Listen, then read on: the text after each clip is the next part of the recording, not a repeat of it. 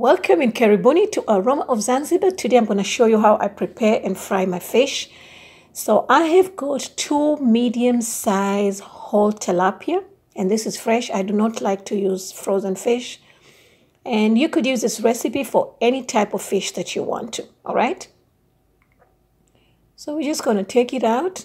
And I also don't like to clean fish, so I make sure that it's cleaned at the store. So this is nice and clean, and all I need to do is score it. Actually, they do that for me as well. And I forgot to tell them to remove the fins, but I can manage for today, no problem. All right, so just score it, and I'm going to do the other fish as well. And then I just put it in the tray, or any container for that matter. And we're going to start our first marination, which is just salt. Just sprinkle some salt.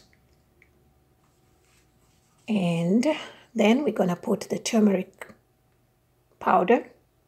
And please, if you're so particular or concerned about your nails, please do wear gloves, because this will leave you with some yellow nails for quite some time. But I wash dishes a lot, so I'm not worried about that. All right, so you just want to rub it. And then I'm going to do the same thing on the other side as well. Okay, so in the meantime, I'm preparing my marination, which is fresh garlic. As you can see, I got about 6 cloves, and then ginger. And I've got about a couple of mint leaves and half a teaspoon of salt. All right, and we're just going to make a nice paste out of this. And then I've got about half a teaspoon of red chili powder and half a teaspoon of cumin powder, and then coriander powder as well, and also half a teaspoon of black pepper and a quarter teaspoon of turmeric powder. Then you want to squeeze in some lemon or lime. Now you can reduce or you can increase the amount of the spices in there, but this is not really hot, it's just flavorful. So if you want it more spicy, you can always add extra chili powder or cayenne pepper. All right, and then we just add about a tablespoon of oil, any vegetable oil or olive oil, that would work as well. And that's it. So my fish has been sitting for about 10 minutes, and I'm just going to smother this with this thick paste. And you want to make sure that it's all in there. And it's very simple. I usually don't fry my fish. I like to oven fry it. But I've been asked to show how to fry fish. So this is how I do it. Now this is how we do it. The Swahili culture, I think even Indian culture, we do not remove the head. All right. So for my American friends, please understand this. And I mean, the head or the skin, you know, when I came here for the first time, it was so difficult for me to figure out how to cook the fish fillet, because I am so used to having my fish this way. All right, so now I have got my pan here, and I'm just going to add just enough oil to cover half of the fish when I dip it in, okay? So this is basically like shallow fry.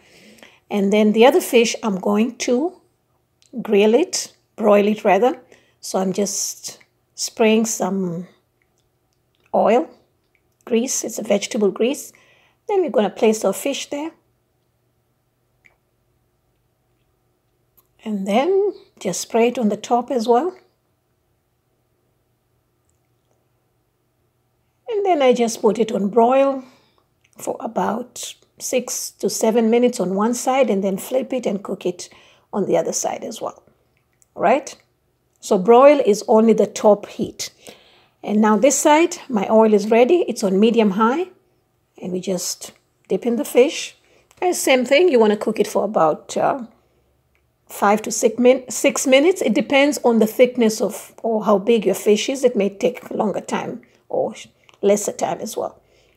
So I just like to drizzle some hot oil in here just to make sure that all the parts of the fish is cooked, because I'm not deep frying this. So of course some of the parts are not covered with oil. Okay, so that's very simple. So once it's cooked on one side, we're just gonna flip it on the other side. And now you can serve your fish with anything that you like. Now, this is my continuation of my videos that I've posted earlier, the recipes of dal and naan. This is what I served it with, but you can have it with rice or whatever you fancy. Okay, so this is just ready, and I'm going to remove it from the pan and put it in a paper towel so we can drain all that extra grease. Right? It's nice and crispy.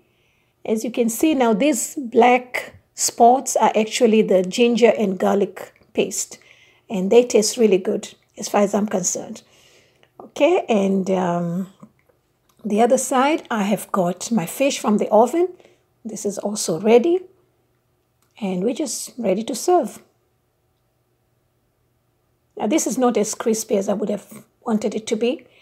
And if you want, you can just, decorate it with some lettuce. And it's very simple. Well, thank you so much. For more recipes, please visit me at Aroma of Zanzibar. You'll find all the ingredients and the measurements in the description box below. Thank you.